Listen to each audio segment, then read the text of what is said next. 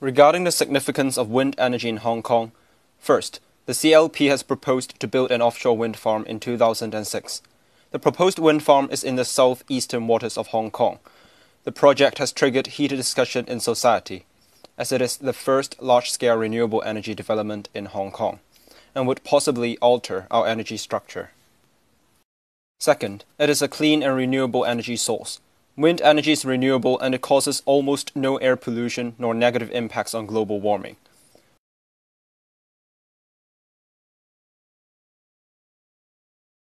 Furthermore, as there is a global trend of using renewable energy nowadays, the potential of long-term development of wind energy in Hong Kong is high.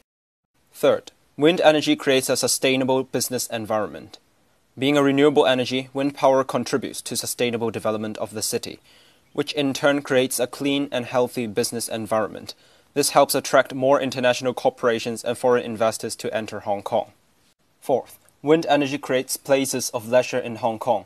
The HEC Lemma Island wind turbine has been a landmark and leisure area in recent years. Continual development of wind energy in the city can create more similar attractions and parks for visitors as well as local citizens.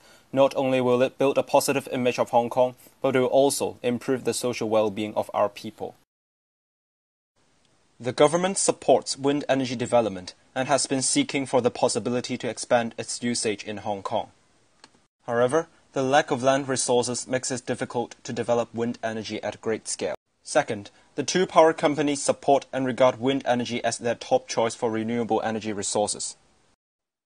The HEC has been exploring the possibility of wind energy utilization in Hong Kong since 2000. The Llama Winds has avoided 3,000 tons of CO2 emissions and 1,250 tons of coal consumption since 2006.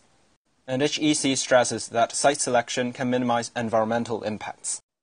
While CLP is planning to construct an offshore wind farm at the southeastern water of Hong Kong, claiming that it can double the capacity of the southwestern one.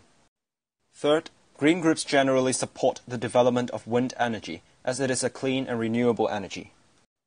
However, they go against the development of the southeastern offshore wind farm, because its construction and operation may damage the nearby geopark's ecosystem and landscape. The Greenpeace claims that the expected lifespan of wind turbines is only 20 years, which is too short and not energy efficient enough. Because wind energy is renewable and low cost, and after that, Hong Kong don't have to buy electricity from mainland China at all. No, because the use of wind energy in Hong Kong is not that cost efficient because of lack of wind resources. First, the government should take up a more active role on policy making in order to boost wind energy development and its usage in Hong Kong. For example, the first Sustainable Development Strategy in Hong Kong was launched in 2005. Second, it is suggested to explore more possible sites for wind farm constructions. The current sites are not very big. In fact, there are other sites in the eastern part of Hong Kong water which have good wind potential, and it could be used for future expansion of the current wind farm proposal. Third, the government should provide more subsidies towards wind energy development. According to our survey, majority of the public agree that more subsidies can support the cost of developing wind power technologies. Fourth, the active participation of green groups and the public can provide the government with more constructive opinions toward the long-term development of wind energy in Hong Kong for the overall benefits of society. Hong Kong government should promote the concept of low carbon economy. And through development of renewable energy, we also remind people our responsibility to other parts of the world.